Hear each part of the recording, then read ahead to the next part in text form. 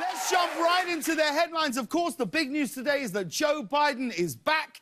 After his campaign nearly fizzled out last week, Biden pulled off a stunning Super Tuesday comeback, winning 9 states. This means Biden has a very real chance at being the Democratic nominee. And one thing's for sure, when it happens, those debates between Biden and Trump are definitely going to need subtitles. Can you imagine? After last night, Biden has now surpassed Bernie Sanders in the total delegate count, but what Bernie lacks in delegates, he more than makes up for in crumbled crackers in his jacket pockets.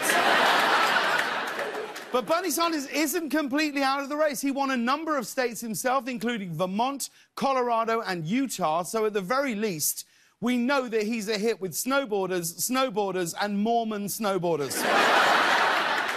Here's how impressive Joe Biden's victory was yesterday. He won 5 states he never even campaigned in. Right now, I know Biden is the front runner now, but it can't be a great sign that his #1 constituency is people who don't want to see or hear from Joe Biden. Basically, all Joe Biden has to do is lay low in South America for the next 8 months. He'll beat Trump in a landslide. But not everybody had a good day. The candidate who had the most disappointing showing yesterday was billionaire Mike Bloomberg. In fact, he did so poorly, he dropped out of the race early this morning. First, Tom Steyer dropped out. Now, Bloomberg... Billionaires just can't catch a break these days, can they? Bloomberg, I know. It's heartbreaking. Bloomberg spent hundreds of millions of dollars of his own money on his campaign. It just goes to show you, you can't buy the American presidency. You can steal it with the help of Russians, but you can't buy it. President Trump, of course, wasted no time mocking Bloomberg. As the results were coming in last night, the president tweeted, "The biggest loser tonight by far is Mini Mike Bloomberg. $700 million washed down the drain and he got nothing for it but the nickname Mini Mike." You gave him the nickname.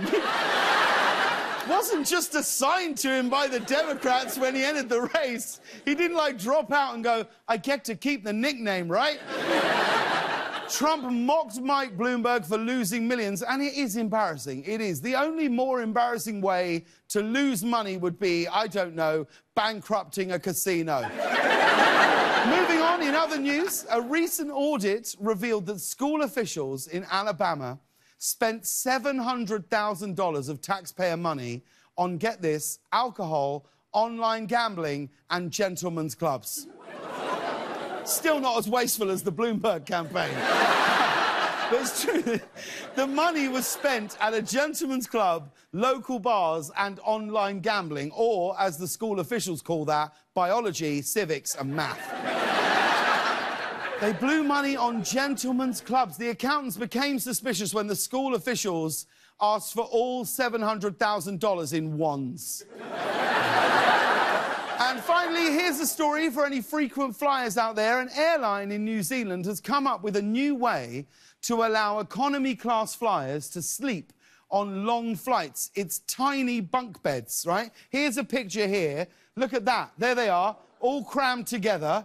Because obviously tiny bunk beds sounds way better than we're going to be stacking you horizontally. The airline will now stack you in bunk beds, which is way more comfortable than the old way of doing it, shoving you into an overhead compartment.